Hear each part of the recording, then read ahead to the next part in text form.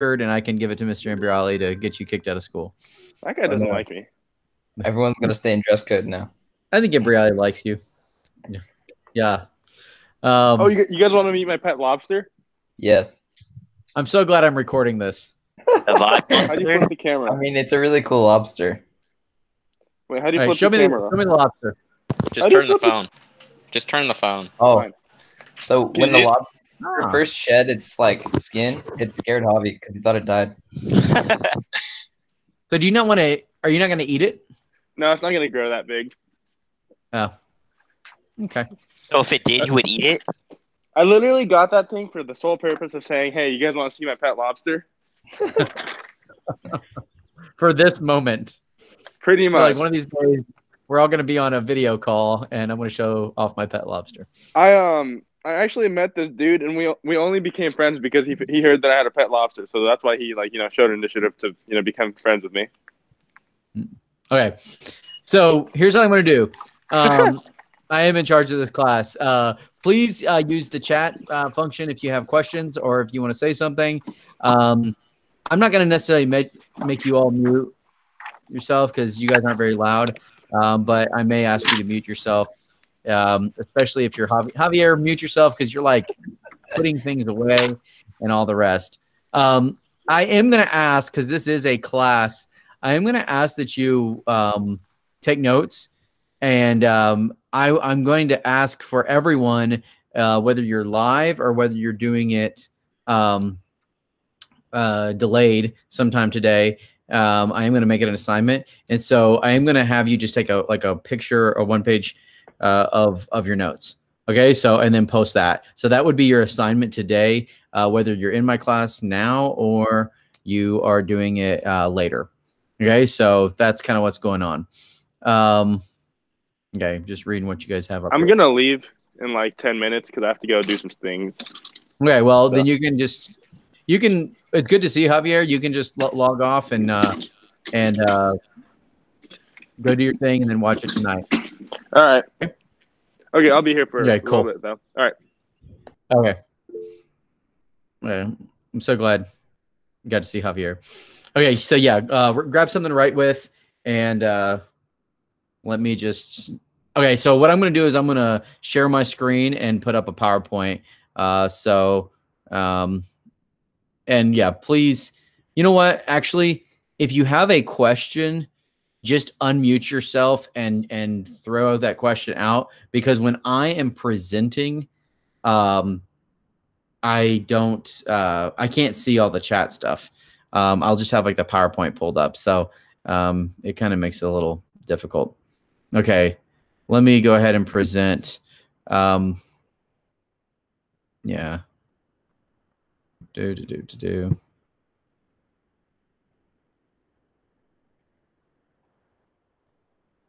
Okay. So hold on. Where's the PowerPoint? Oh, there it is. Okay. Can you guys see this? Jared, let me know if you can see this. Yes. Can you see me too, Jared? Yes. Okay. I just wasn't sure if like both were going on because I can't see it from the way you guys can see it. Okay, so the next chapter is on the 1970s. We're just going to spend like a little bit of this week and beginning of next week on the 1970s and then move on. We've already talked about Vietnam. Hopefully you learned something. Let me say something before I get started on the actual content. Reading test, and this applies to everyone in my class, and everyone actually here logged in, and then people that are watching the video delayed. When it comes to test questions, I tried to make it really clear that I wanted the written portions to be, thought out, to be complete sentences, to be things with like capitalization and periods and just basic grammar, because you guys are 11th graders, and I didn't always get that. So please do that. Your final is basically, I don't know exactly what it's going to be, but I do know it's going to be like totally written. It's not going to be multiple choice questions. It's going to be you writing. So please, please, please use regular English. You know, if I ask you a question, a complete sentence. Anyway, just don't be lazy with it. If you're lazy with that kind of stuff, it's just going to hurt your grade. And I tried to make that really clear before the test, but apparently it needs to be said again. Okay. Does that make sense? Anyone have anything to say about that? Speaking of the test, when are we going to get that back? I'm trying to grade them all today. I might not be able to, but I hopefully will by the end of the week. Is that cool? Okay. Yes. Yeah, I try to stay up on grading in this online system. Okay. So anyway, let's talk about the 1970s a little bit. And particularly Nixon is the main thing we're going to talk about today. This is the years that Nixon was president. He was elected in 68. And so he took over in 69 and he resigned.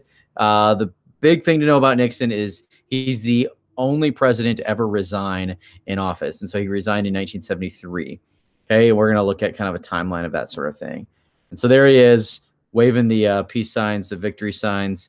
And he is from California. He was married. I don't know if you guys know this, but Riverside, Nixon was married at the Mission Inn in Riverside. He's from Yorba Linda, which is right off the 91 when you guys go toward Orange County or into Orange County. So he's like the most local president that we have. And anyway, he also is, you know, the one who resigned. Hey, oh, these are kind of in a weird order. Let's just show the whole slide here. So here are things to take notes on. I asked you this question already about the silent majority, but the idea behind the concept of the silent majority, and there's a lot of truth to it. Nixon talked about that there was a silent majority of people that were basically the not hippies of the society. This was the 60s, late 60s. And he's basically saying, you know, there's all these radicals out there. There's all these people that are protesting war and, you know, protesting the way society is done and the sexual revolution and everything else. And he's like, the vast majority of people are more quiet. And so you don't necessarily hear what they have to say, but they are the majority. And so this is who he appeals to. We don't want radical change. We don't want, you know, socialism. A lot of the hippies were pretty liberal when it came to that. So we want, you know, free market capitalism. We want law and order. We talked about with the civil rights movement, there's a bunch of race riots in pretty much every city in the country. So we want to kind of return to stability. And this is kind of what he appealed to. He also appealed to, and this is complicated. I'm going to kind of, I don't want to like skew your understanding of this. I feel like this is something that still to this day, people need to investigate and try to find out themselves. And there's a lot of different interpretations of how to kind of understand Nixon's Southern strategy. But the reality is that the South does begin to vote Republican for the first time in history when they, with Nixon. The South had always been Democrat, and the Democratic Party had always been the party of segregation until around the time of Kennedy. And so the Southern strategy is basically an attempt for Southerners to get Southerners to vote Republican because the Democratic Party had abandoned them. Okay, and it worked.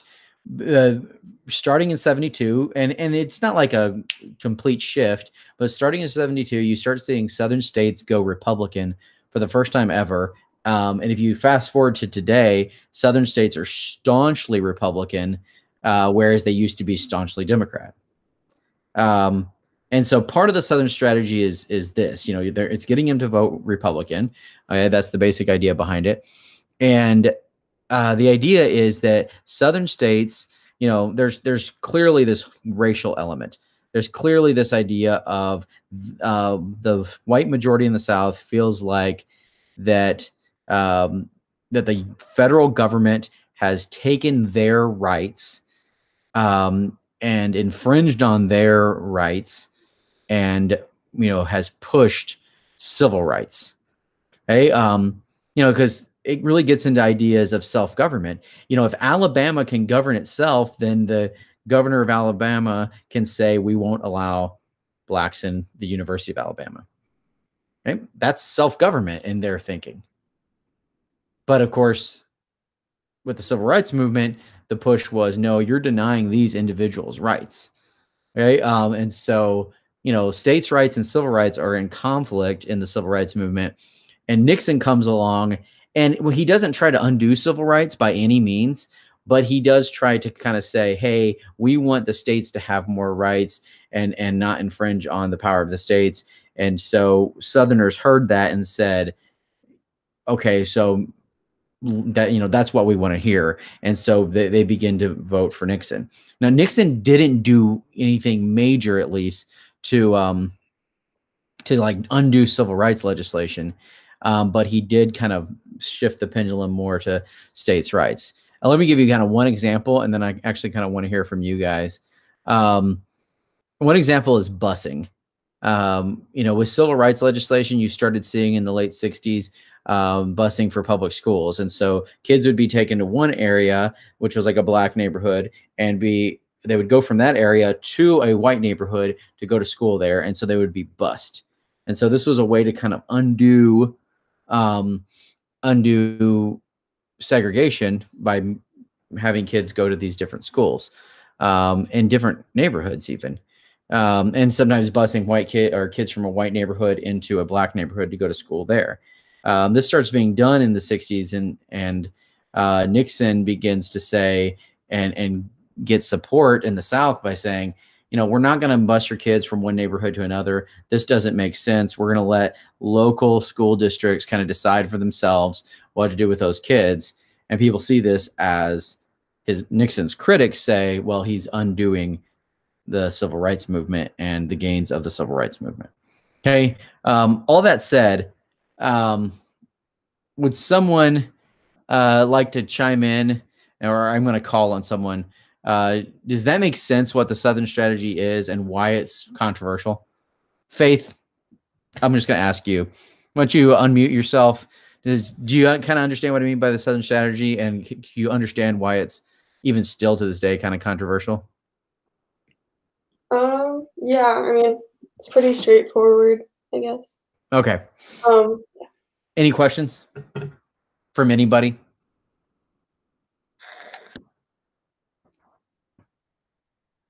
Okay. We're going to move on. But anyway, so you see there's major shifts in American politics and society that are going on. And, for the first time ever, Southerners vote Republican. This had never happened since, the beginning of these parties. The Republican Party, remember, was the party of Lincoln and the party of stopping the spread of slavery back in the 1850s and 60s. That's how it got started. Anyway, moving on now. The economy, and I want you to know this term. I don't define it here, but the term is stagflation. So I want you to write in your notes what it means. Basically, it's this. It's kind of a dumb, made-up term, but it means that the economy was stagnant, as in it wasn't growing, and there was inflation. So when the economy is not growing and there's inflation, what really that means is the cost of living is more and more, it's higher and more difficult for people because they're not getting raises. They're, and goods are costing more and all the rest. So there's stagflation in the economy of the 1970s. Really, the 1970s is the era of, since World War II and since the Great Depression, really the 30s and then the 70s, not to the same extent, but the 70s is a time where the economy really dipped and really kind of dragged. And there's kind of two main reasons for that. And I want you to write down these two main reasons. One is the government spent a lot of money because of the Great Society programs of Lyndon Johnson. Okay. And so you had massive spending programs, okay, which meant taxes were pretty high. And then secondly, the government was spending a lot of money on the Vietnam War and had been. And so with large amounts of spending, and taxation to support that, and debt, you really have the situation to where you kind of cripple the economy. Talking about this economy, that's really the big question. One of the big questions behind the coronavirus, situation we're in right now. This is really a historic moment, and I think I remember a student, maybe one of you guys, asked me about like, oh, do you think the coronavirus is going to be in history textbooks? And this was like back in December. And I'm like, I don't know. I guess it depends on what happens with it. But yeah, for sure. The moment you're living in right now will for sure be in history textbooks, particularly if there's a huge economic downturn because of it.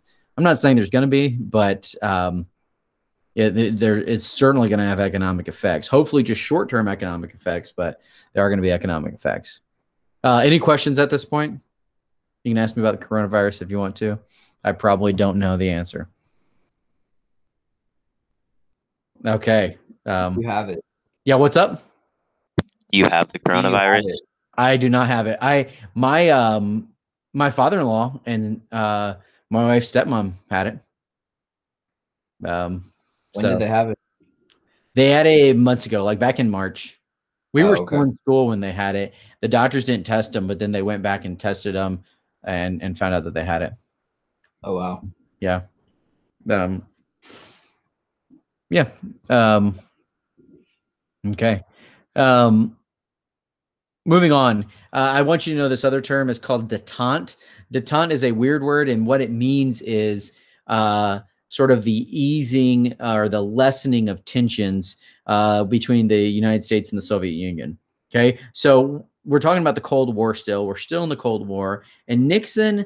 Nixon's complicated. There's a lot with Nixon, and is he liberal? Is he conservative? People, you can still kind of debate that because when it came to the Soviet Union, Nixon was probably the most kind of gracious president to the evil Russian Empire of any president up to that point. And so this Cold War tensions kind of ease. He goes to China and he goes to Russia. He goes to these communist countries, meets with their leaders, and tries to promote a policy to where there is not this kind of like brink of warfare thing, brinkmanship policy, but more of a mutual understanding a little bit.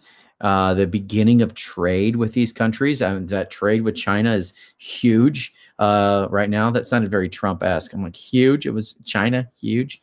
But that kind of thing starts with Nixon and his détente policies. Lastly, two things that you could consider in some ways liberal if you want to. It's Nixon's administration, and he's not the only one to do this, but Nixon's administration that begins the EPA. That is the Environmental Protection Association. For the first time, the federal government really regulates things when it comes to pollution and environmental impact of car emissions and all these kinds of things. You start seeing factory emissions. You start seeing the federal government regulating that sort of thing. And that is a massive step for the federal government to get involved in doing and regulating, the environmental impact of various things. And then lastly, we talked about this when we talked about civil rights, but it's during the Nixon administration that affirmative action, and he signs bills that support affirmative action into law. And so Nixon, when it comes to overall his presidency, he's kind of moderate. He's not liberal. He's not conservative.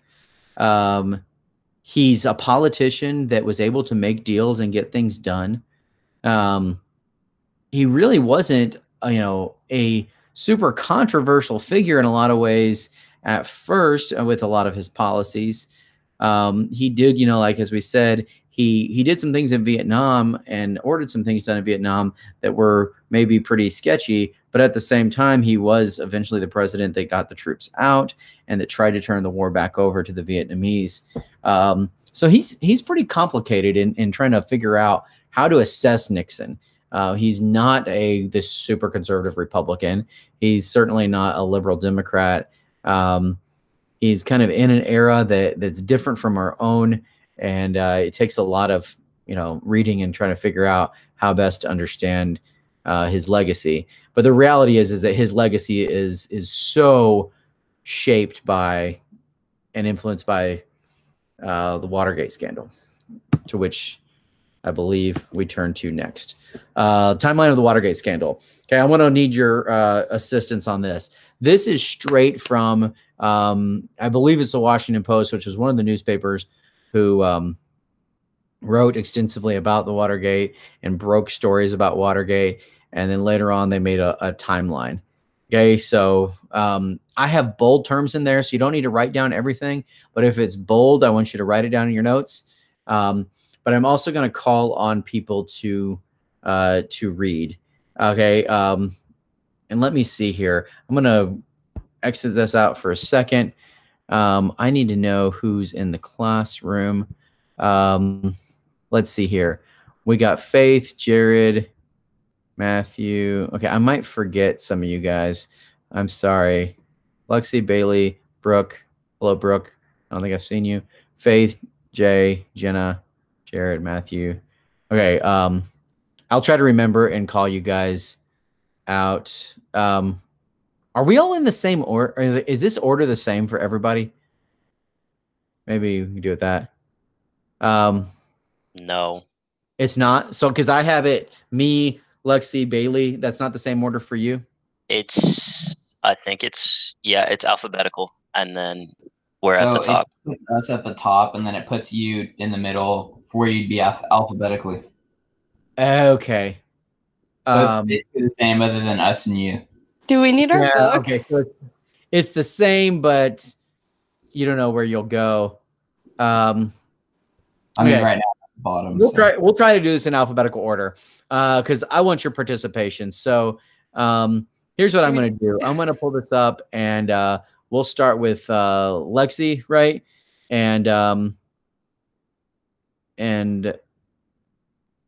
yeah, can you read the first two things on this timeline?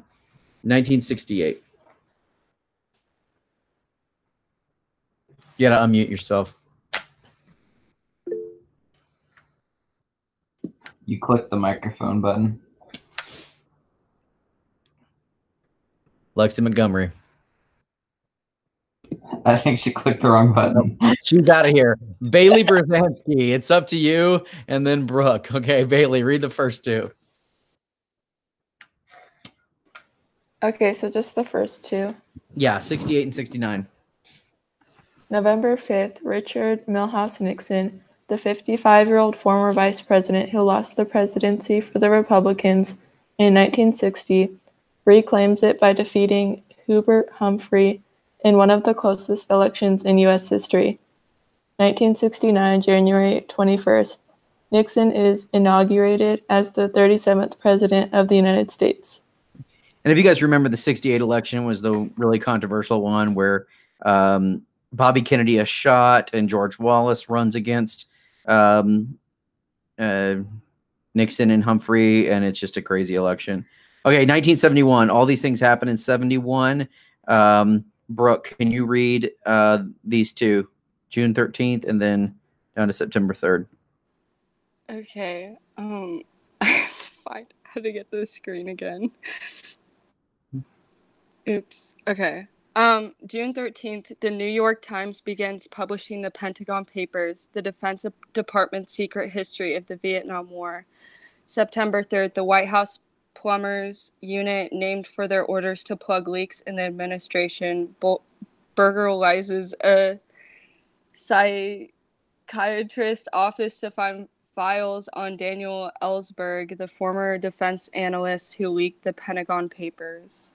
Okay, so things we find out from 71 is, one, there were things being done in Vietnam that weren't public, but the administration had documents of, the secret history, the Pentagon Papers. And two, people who released that to the public, the White House had a unit called the Plumbers that were going to fix leaks and not let that, try to not let that information get out. Okay, and so that's just kind of, all this is kind of background to what happens with Watergate. Okay, next slide is on Watergate, and let's see here. Alexi, or Alexis, sorry. Are you able to get on mic now? You figured this out? I got it now. You got it. Good job. Okay, why don't you read that first thing from June 17th? Okay. 5 men, one of whom says he used to work for the CIA, are arrested at 2:30 a.m. trying to bug the offices of the Democratic National Committee at the Watergate Hotel and Computer Complex. Okay. So Watergate, it is the name of a hotel that that houses the Democratic National Committee. Okay. So, and I want you to write this down. It says CRP. This was a group of people called the Committee to Re-elect the President. So Nixon is president. This is in 72. He's running for re-election, and the Committee to Re-elect the President, which is also known as CREEP, which is a great name. They break into, and they are arrested for breaking into the Democratic headquarters at the Watergate Hotel. So that's what the Watergate incident is all about. It's all about people breaking into the headquarters. And the question is, like, were these people working for the president? And that's a, and did the president know what was going on? So that's kind of what the issue at hand is. Faith, can you read October 10th and 7th and November 7th?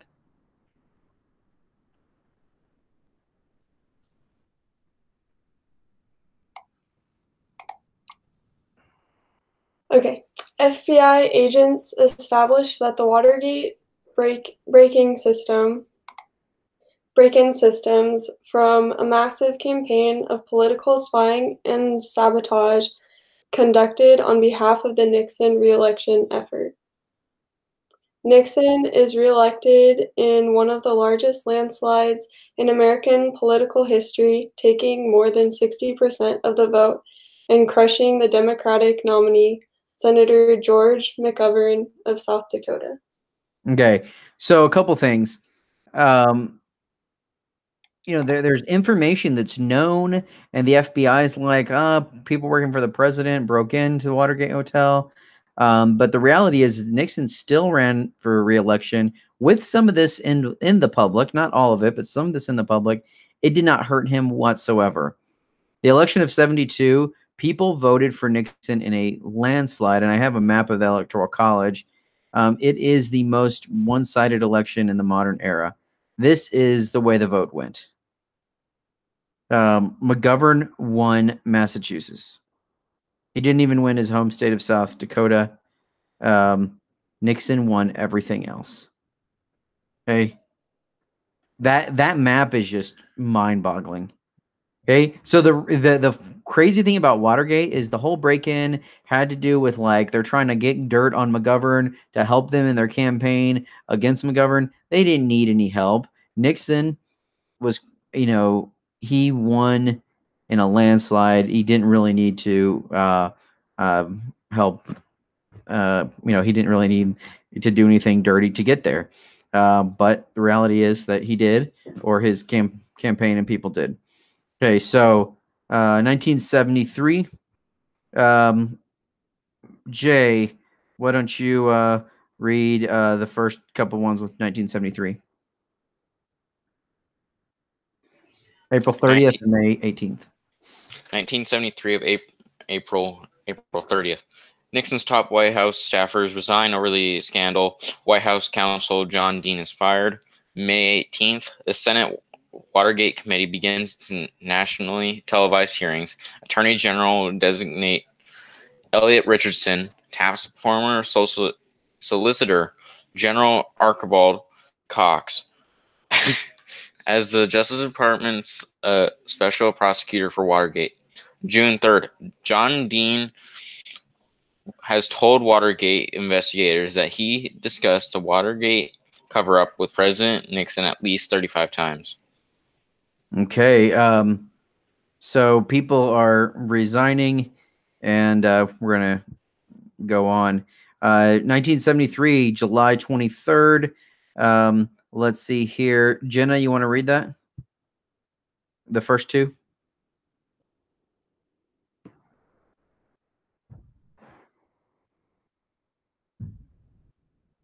Okay, I'll do it. July 23rd, Nixon refuses to turn over the presidential tape recordings. So there was a system of tape recordings of phone conversations in the White House that was already in place. Nixon didn't put it there. But basically, if you picked up the telephone, a tape would record. And the Congress demands that he turn them over. Nixon refuses to turn them over to the Senate Watergate Committee or the special prosecutor. October 20th, the Saturday Night Massacre. Nixon ordered his attorney general to fire independent prosecutor Archibald Cox. Both attorney general and his deputy refused and were fired. So Nixon's firing people who aren't, who are investigating him. And so that clearly kind of makes him look guilty. November 17th, Nixon declares on TV in a speech, "I am not a crook," famous line, maintaining his innocence in the Watergate case. And December 7th, the White House can't explain an 18.5-minute gap in one of the subpoenaed tapes. So they have to hand over the tapes. Finally, the Supreme Court said they had to do it. And when they do, there's just time missing in the tape. And it's like, well, what happened there? Why is there a gap? And there's no real answer for that. So that's kind of a big deal. Let's see here. Jared, can you read this last slide? 1974.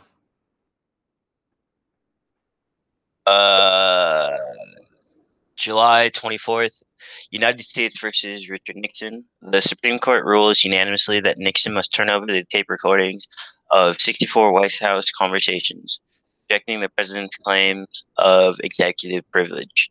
August 18th, Richard Nixon becomes the first U.S. president to resign. Vice President Gerald R. Ford assumes the country's highest office.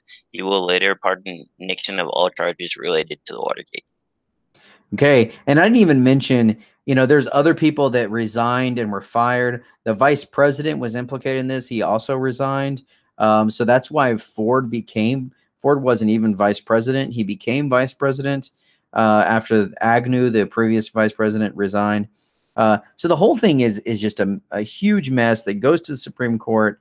And finally, it looked really clear by August 8th. And here's the big thing to know. It looked really clear that Congress was going to not only impeach Nixon, but to remove him from office. You guys know, Trump was impeached this time, but he was not removed from office. In the last year or so. It looked clear that this was going to happen to Nixon, that he was going to be impeached and removed from office. And so Nixon is the only president ever to step down. He's forced to step down.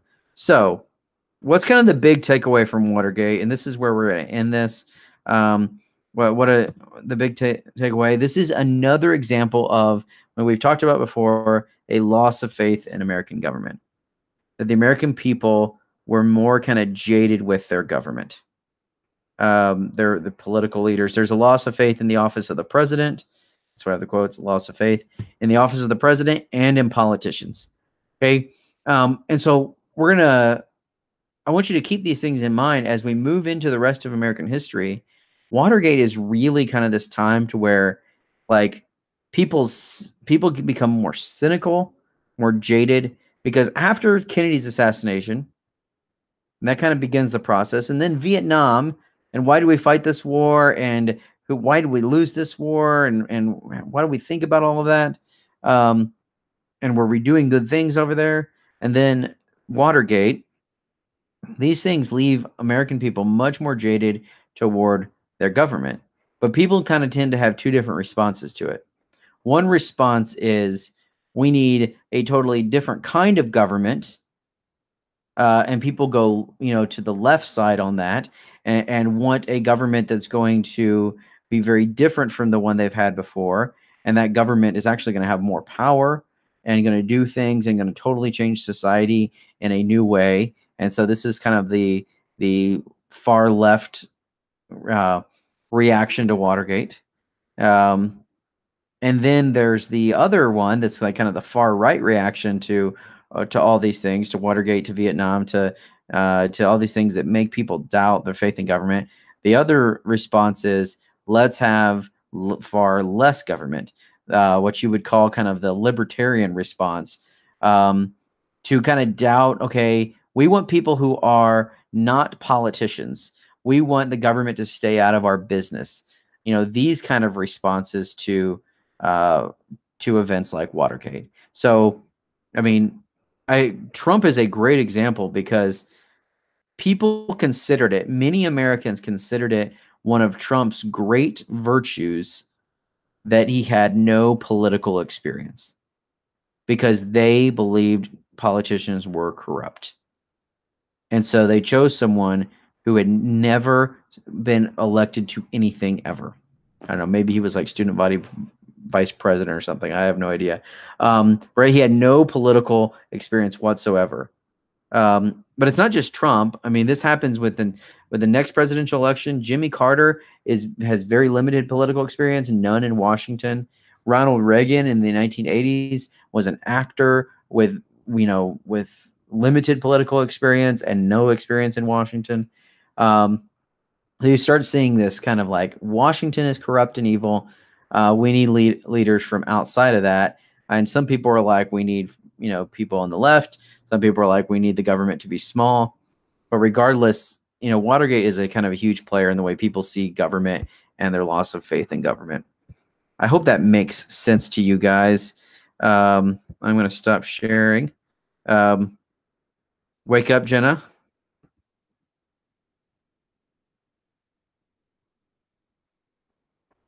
Unmute yourself. I've been awake. Yeah. It's just kind of fun to say. I don't get to say that. Get your head off your desk. Get to work. Okay, I'm done. I'm going to stop recording. Let me see here. Stop recording. Okay.